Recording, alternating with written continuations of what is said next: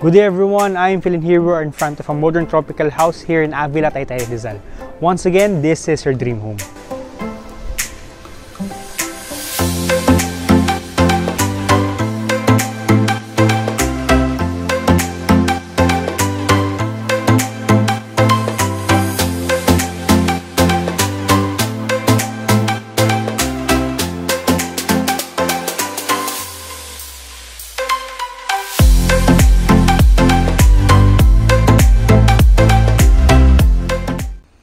Alright, so let's start our house tour, but once again, please don't hit the subscribe button, hit the notification bell, and subscribe to our social media accounts. All the links will be in the description box below. And also check our listings, which is also in the description box. Alright, so this is the facade of your house. And as I have said earlier, this is a modern tropical house here in Avila, Taytay, Rizal. And in modern tropical houses, you have here flat roofs, and also in your interior design, you have a nature endearing vibe, which is a common design in every modern tropical houses. And as you can see, in your car gate, you have here timber screens, which is a common shadowing techniques, or shadowing materials, that is seen in modern tropical houses. Yeah. So let's start. So this is your car gate, which will lead you over to your 2-car parking space. Yeah. And this is your pedestrian gate. Yeah, so you have here your stairways, which will lead you to your pedestrian gate with also outdoor lights, or step lights. And so let's enter using your pedestrian gate. Alright, so we are here on your 2-car parking space with your PVC ceiling design. Yeah, so you have your pin lights installed to light this place up. And also over here, this is your storage space. Yeah, so this is your storage space. And also, by the way, as you can see, you have your sandblasting design in your walls. And so let's proceed over to the covered porch area before entering using your main door over here. Alright, so this is your courtyard, and as you can see, in your courtyard, you have here a bench in which you can enjoy your refreshing air in your subdivision. Yan, so very provincial vibe siya. And mamaya, mas makita pa natin yung nature endearing vibe sa loob ng bahay. Yan. And over here, you have here, I think, a 1 meter or 2 meter setback, which will lead you to the sliding door that will lead you to the kitchen area. Alright. So now, let's go back to the covered porch and enter using your main door. Yan. So this is your main door, and it is made of solid wood. So once again, welcome to your dream home. Alright, so now we are here inside the fair house. And this area can be your receiving area. Ayan, so sa tingin ko, para sa akin lang, hindi mo na kailangang mas pagandahin pa. Kasi as is, very natural and very refreshing na siya. So this is what I'm telling you earlier. So this is the nature endearing vibe that you have in the interior design of your house. But once again, it's up to you if you want to put a lot of things in this area. And so this is your receiving area. In just a few steps, this is your living area. So this is your living area, dining area, and kitchen area. So this is on an open layout concept design. So in your living area, you have your sliding doors to allow for natural light for ventilation. So you have here outlets. This is where you can set up your TV table set, and this is where you can place your sofa or L-shaped sofa. Yeah. So you have also here your light switches and installed with pin lights to light this place up. And just a few steps, this is your dining area. In your dining area, you can set up here 6-seater dining table, so you have your provision for your hanging lights. And your sliding door, that gives you a view of your subdivision, or for your overlooking view here in this house. Yeah, so this is your overlooking view that you have from this house.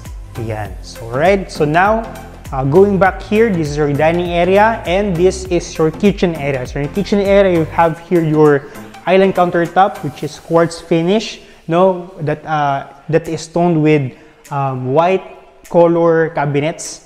And so let's open the cabinets. Alright, so this is push to open, and all of them are soft close. And so you have here a sink, you have your faucet, and this is your pantry. Alright, so now You have here once again your countertop, your cooktop, your range hood, and this is your service area. Your service area, this is where you can see your breaker. Yan, so you have your drainage, this is where you can do your laundry or heavy cleaning activities. And so you have here once again sink, faucet, countertop which is quartz finish, and underneath you have a space where you can put up your equipments. Alright, so once again you have a drainage over here. And yeah, so now let's go back on the main hallway and go to the first bedroom in this house. This is the first bedroom, and so this can be the room for the elderly or guest room or office room. So you have here outlets, yan, provision for your aircon, split type or single type aircon. So you have here a space where you can set up your desk, or bed, single type bed or queen size type of bed. And this door will lead you to the service area.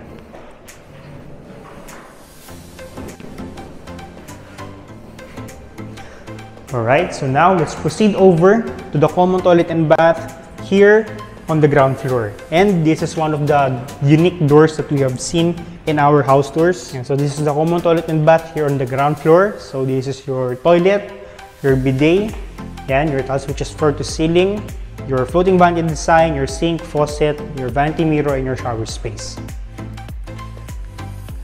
Yan. So now let's proceed over to the second floor using your main stairs.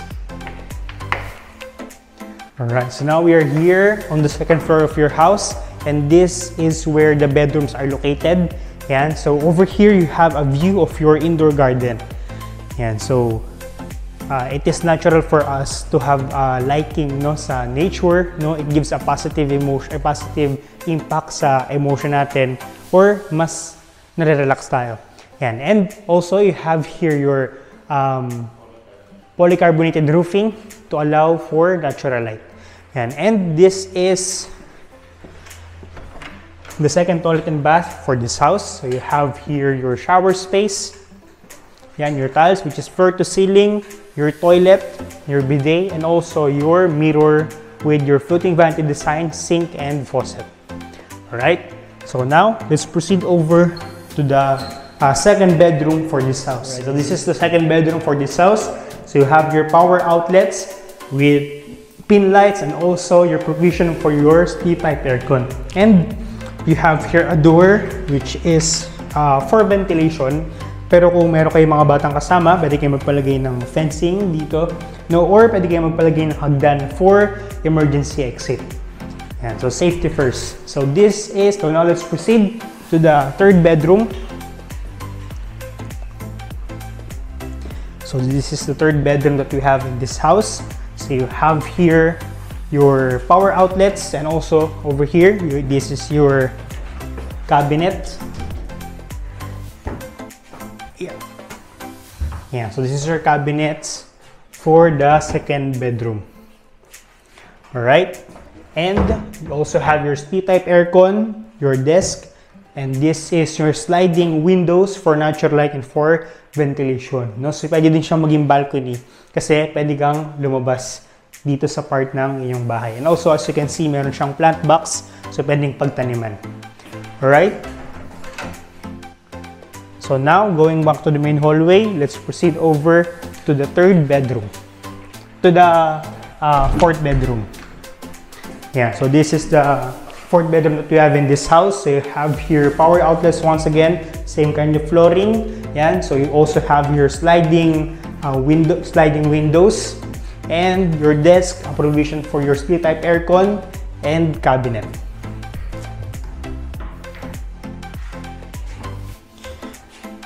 Yeah. Alright, so now let's proceed over to the master's bedroom.